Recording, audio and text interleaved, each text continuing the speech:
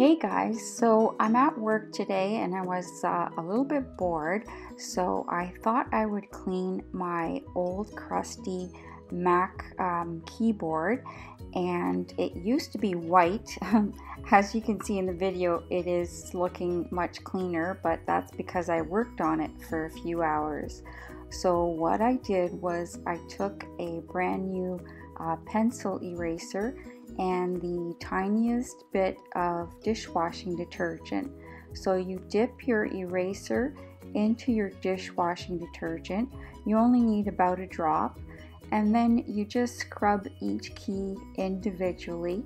And while it's still wet, you just take your paper towel and you give it a light scrub, and then you just scrub it till it's dry, and you won't believe the results. I mean, the keyboard looks like it's almost brand new now, and this just works fantastic. I hope you enjoy the video.